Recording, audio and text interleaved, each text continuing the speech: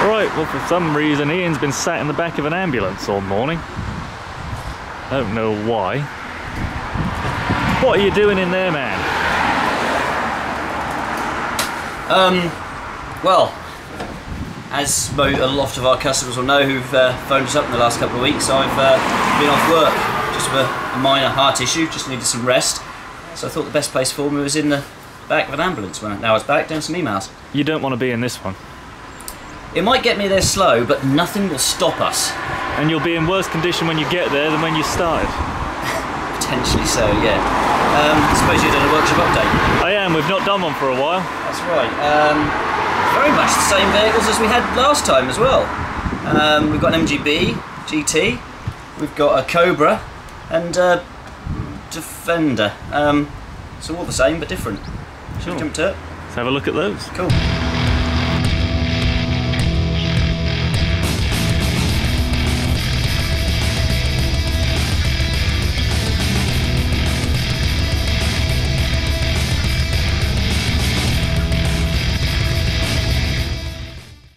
Okay, so yeah, it's the same vehicles but slightly different. The red MGB GT has changed to a green one.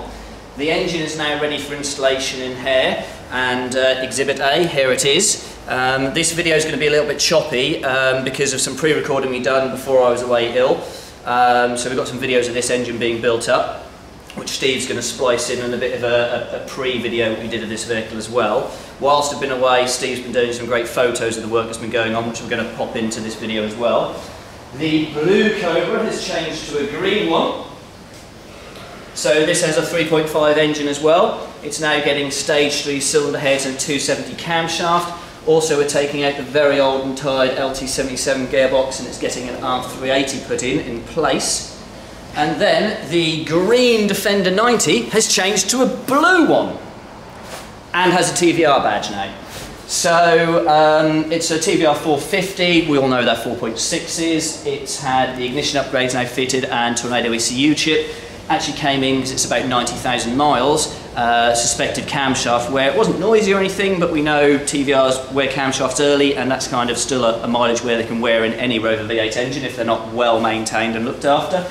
Yeah, took the camshaft out, definitely showing concave tappets, which we've got pictures of. So this has now got the 285 camshaft in, so we'll do some videos of that running up as well, maybe next week, which then might actually be published next year now. But yeah, so let's see what fabulous pictures of all the work Steve's been taking. We've got a different MGB in.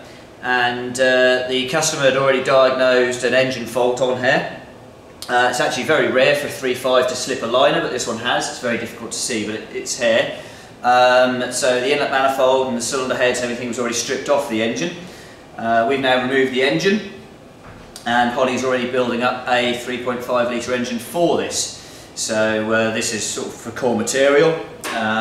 We will be cleaning up and reusing the customer's original inlet manifold and carburetors for an original look, and obviously updating the ignition system most likely.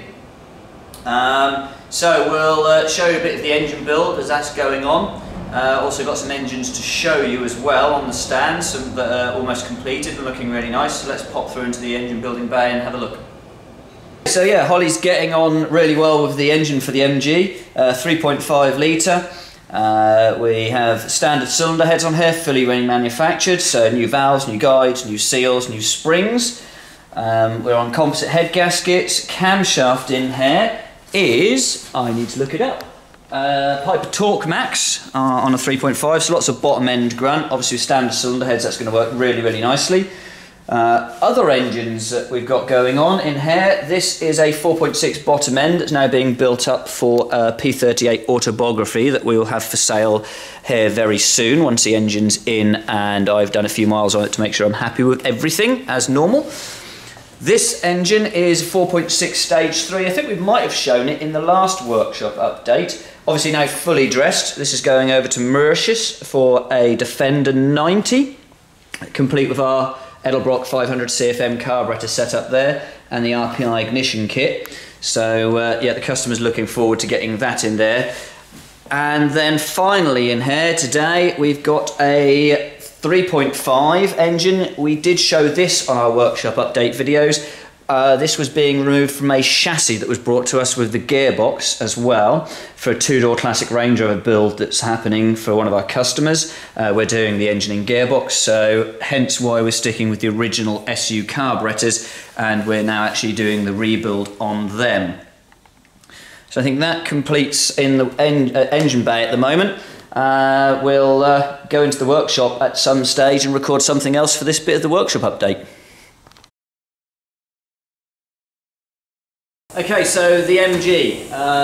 The engine isn't going in quite yet. We've picked up on some welding just in the engine bay that needed doing before the engine went in. The customer's done a lot of the welding work on this car to keep it on the road over the years. However, this area we're going to have to take care of for him now whilst the engine's out, because he can't actually access that area with the engine in. So just been discussing that, and Holly's been working his magic in there, ready so we can get the engine in, which will probably be next year now, because obviously we've got this Christmas New Year bit in the middle. So it's going well. Engine will be in and running beginning of January. Over to the Cobra then. So Steve's got a couple of photos. This is the engine back in. Over the top of this now, Steve should be splicing a video of how the engine did look. Obviously, you can now see we spent a lot of time and detail just on the rocker covers and the plenum chambers, just to give it a really nice look there. I think we've got a picture of the engine coming out and a picture of the engine going in. As previously stated, this has changed from the LT77 to the R380 gearbox. Not many differences in the gearboxes there. We've just got to create a new rear mount for the gearbox. Other than that, this is done. So again, road testing on this will be beginning of next year. Sounds a long way off, but actually we've only got a couple of days left this year of work. So yeah, both these two green vehicles, the MG and the Cobra, we'll be doing a video of road testing on. That should be our first workshop update, I reckon, next year, Steve. Sounds good. On to the TVR. Can we test that one now? I reckon so. Okay, so the TVR, Steve's just said, yeah, it's ready for road test, so we'll go up the road in this in a minute. Yeah, as I said previously, it came in, it's got about 90,000 miles on the clock. We know Mobile 1 oil is generally used in TVRs, which is far too skinny for these engines, causes premature cam wear. This has actually been maintained incredibly well, religious oil changes, and it did switch over to 2050 at some stage in its life. So actually the camshaft was in really good condition for a TVR at 90,000 miles. Steve will actually now splice over a little bit of video of us showing the concaveness and the where the surface has actually started to wear off on the tappets though, with some dodgy finger pointing in it, so you can see that. So that should now be going over the top of this video. You can see where that wear had started. Ideal time to replace this camshaft, because it means any swarf material that had started to get around the engine has now been flushed and washed out, and we've removed what was now the cause of that swarf that could potentially go around the engine. So we've got fresh Piper 285 camshaft in there, brand new timing chain set, OEM lifters, tappet preload has been set, and then the RPi ignition kit, so the amplifier, magnet core plug leads. Customer already had a relatively brand new Bosch coil, no need to replace it, it's new, it's Bosch, it's the right one. The correct non-resistive spark plugs are in there, with our cap and rotor setup, and obviously the Tornado ECU chip as well. Car drives really smoothly. There's a little bit of a knock on the back end, which we're discussing with the customer, we think is the diff itself. But actually one of the nicest TVRs I've been out in for a long time. And yeah, hopefully the road test we can demonstrate some of that to you that we've demonstrated hundreds of times before. So let's go for a road test, Steve. Sounds good.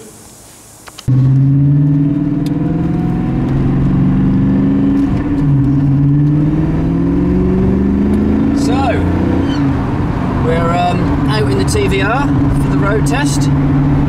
Driving really nicely, engine's doing exactly what it should be, throttle response throughout the entire rev range, bags of torque down the bottom end, obviously being a 4.6, sorry TVR owners, a 450. And unfortunately we're not going to show you the first through to fifth gear, because this does have a little bit of a knock on the rear end, which really sort of destroys the pleasures of that test. We will show you fifth gear down the bottom end of the rev range though. And yeah, so we're just getting some more miles on the engine with the work we've done, some more bed-in miles. about 20 miles so far, and yeah, just checking the car is doing what it should be doing. Just done some city driving, had a supplier I needed to pick up some little bits from, so some city driving on road test is great because as you know, TVR's renowned for shunting, so we're better to test for that than in the city, and everything was fine there. So again, I mean, you can leave this in 5th gear all day long. Since coming off the roundabout back there, I was up into 5th by, you know, pretty quick, and haven't come out of it yet. Just keeping with average traffic on a average A road in Norfolk. Don't really know what else to say. There is one thing about TVRs then. Go on then. If there's ever a fire... Oh yes, yeah, the... I'm getting out first. This is the no, I'm getting out first knob. Just have to pay like slapsies before you can get out. Yeah, that's it. Any event of emergency, mate, I'm out first. Yeah, but We've done these so many times, the results are always the same. A real pleasure to drive. 285 camshaft. Does, you know, it's not a radical camshaft, it doesn't destroy bottom end torque like a lot of radical cams do. It's what we use with all of our stage 3 engines. Delivers really nice power throughout the entire rev range. Yeah. a very nice place to be. You like TVRs, don't you? I do like TVRs. I don't like them as a passenger though. I don't know who that was driving the other way, but she flashed her lights and waved. The first time you've been flashed while you're driving a TVR? Probably not.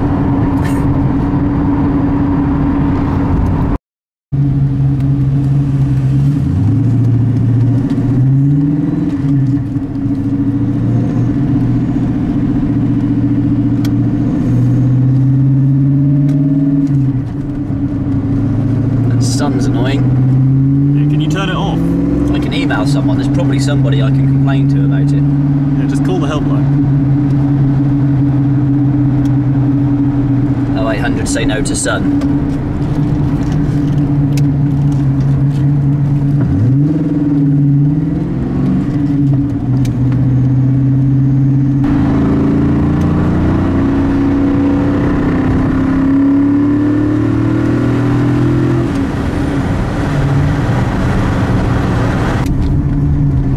Right, so just before we get back to the workshop, just demonstrate some of the slow running. So we're at 20 miles an hour there. I'll just pop it into 4th, and you've just leant on the button that locks us in, Steve. Yep, all good. So everything's nice and smooth there. 25 miles an hour, we'll drop into 5th. Again, everything's nice and smooth. I can accelerate, pull it up to 30 miles an hour. As I say though, the rear diff is just struggling with that a little bit. So we'll pull it back down into 4th at 30. But it's driving smooth, it's not shunting. It's quite happy at this speed in 4th. There's no TVR silliness here.